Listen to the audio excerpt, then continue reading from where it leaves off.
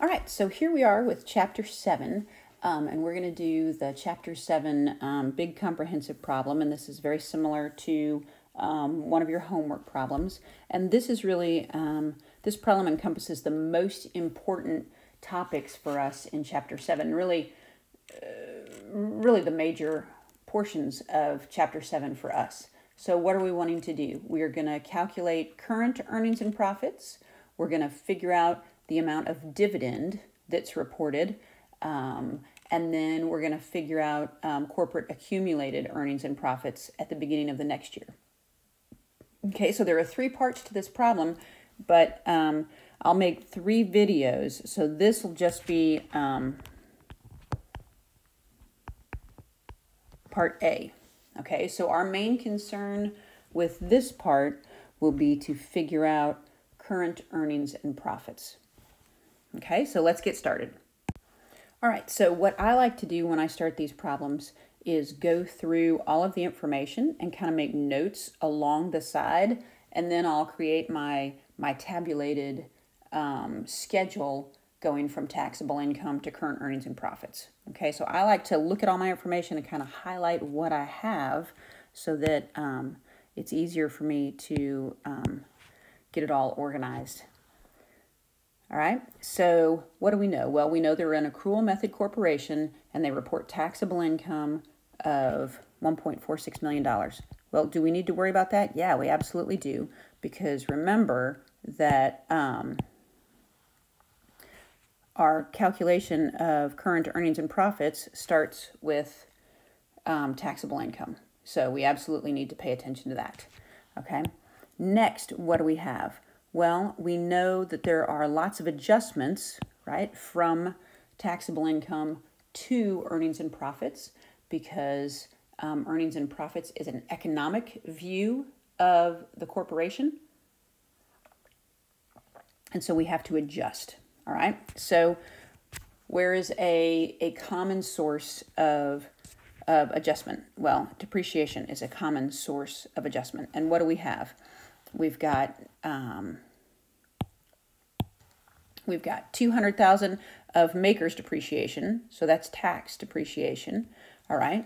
And then we have straight line depreciation, so that's our earnings and profits depreciation, right? So what do we know? Well, we know we deducted more for tax than we would deduct for earnings and profits, so what do? Well, we get to add back. Okay, so I'm going to put plus. I'm going to change my my color here. Hopefully that should, there we go. Okay, so that's $80,000, and we're going to add that. Okay, now what do we have? Well, we have this capital loss carryover. Okay, what do we know about capital loss carryovers? Well, again, we get to add those back from an economic perspective, okay? So that is also going to be an add back, all right? What about an NOL carryover? Well, we get to add that back as well. So that $25,000 gets added back, all right? And now we have, what do we have here? We have a $65,000 capital gain from distribution of land to the company's sole shareholder. All right. Now, as soon as we see a capital gain from a distribution, we have to look at that. So what we have to do now, is, there we go. Okay. So we have to look at some of the particulars regarding this distribution of land. And we see that there was a parcel of land with fair market value of $75,000 and a tax basis of $10,000, and there was an assumption of a mortgage. Okay, so how do we figure out gain? Well, we look at fair market value versus basis. Okay, and so we are told that their tax basis is $10,000, excuse me, and we're not told that there's any difference between tax basis and earnings and profits basis. So we have to assume that those two bases are the same, okay? So what does that mean? Would they have recognized a gain on this distribution? Yes, they would have. But the gain on that distribution would be the same for tax purposes as it would be for earnings and profits purposes, since this basis for both tax and E&P is the same.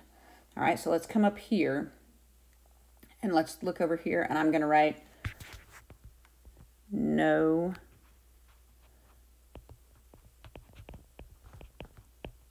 adjustment. Okay. All right, so now we need to go to the next group of things, and these are things not included in the computation of taxable income. All right, now the thing, it's not going to be on this list, but we always have to think about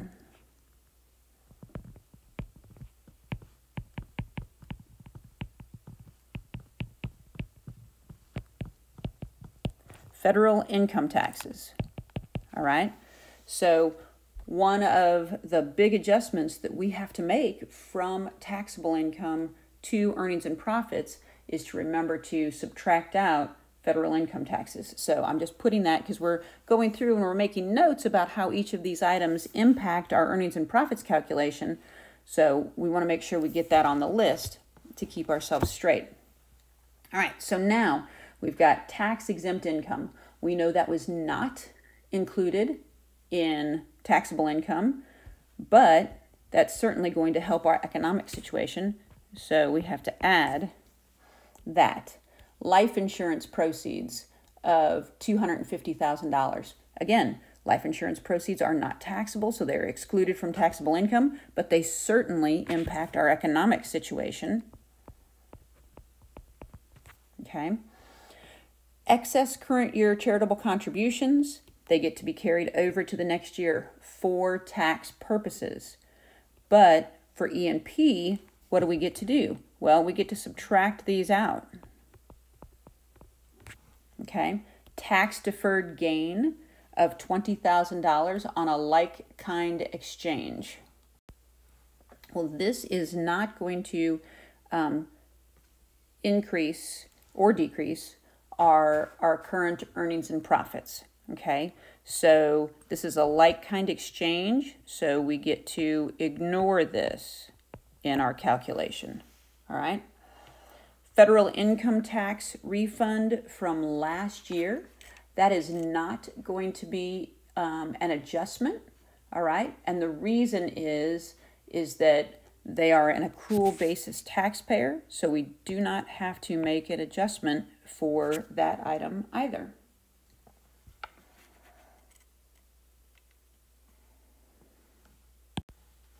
All right, what about non-deductible life insurance premiums? Well, they weren't deductible for tax purposes, but they're deductible for E&P, so we have to subtract that out because that's gonna decrease our economic situation relative to our tax situation. Same thing with interest expense related to tax-exempt income. Okay. So now we kind of noted what needs to happen with each item. I'm going to scroll to a blank page and we'll write out our schedule so you can see it all tabulate. All right, so here we go. So first, what do we have to do? So remember, this is A. Oops, I'm going to change my pen so it's not highlighting anymore. Okay. There we go. That's better.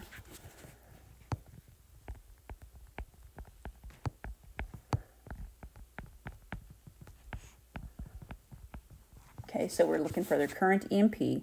What do? We start with taxable income.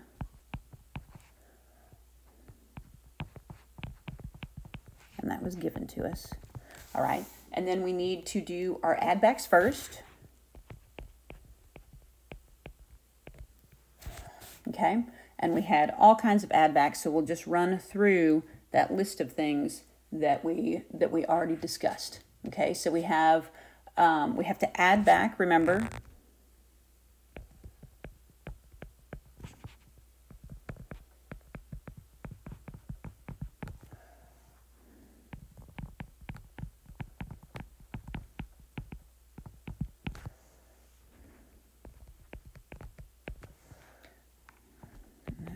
$80,000. And then we had net cap loss carryover. That was $10,000. And then we had a net operating loss carryover. And that was $25,000. And then we had some, I'm going to move that up. We had some tax exempt income. That was $5,000. And we had life insurance proceeds.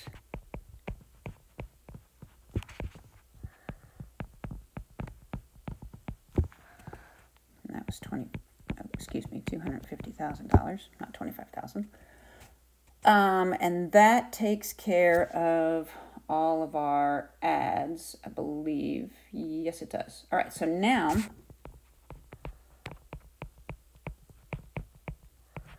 we have items to subtract.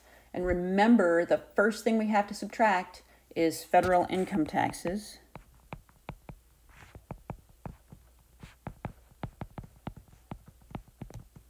Whoops. Okay, and how do we figure that out? Well, take our taxable income, multiply it by our statutory rate.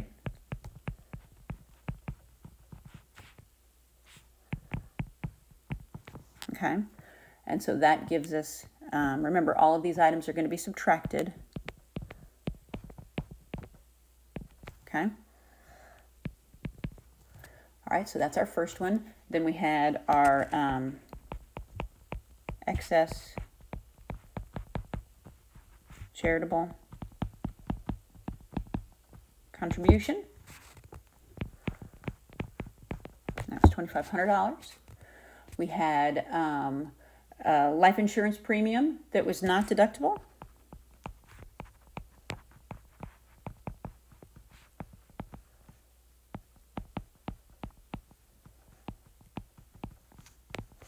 And that was, what was that? That was $3,500.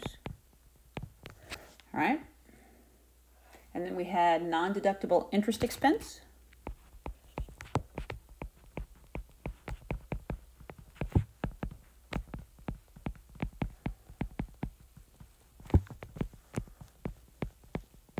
That was $1,000. Okay. And so total all of that up. And hopefully we get current earnings and profits of $1,516,400. There we go. All right, so there'll be separate videos for B and C. Actually, B and C won't be that long. I may put them in the same video. We may do separate.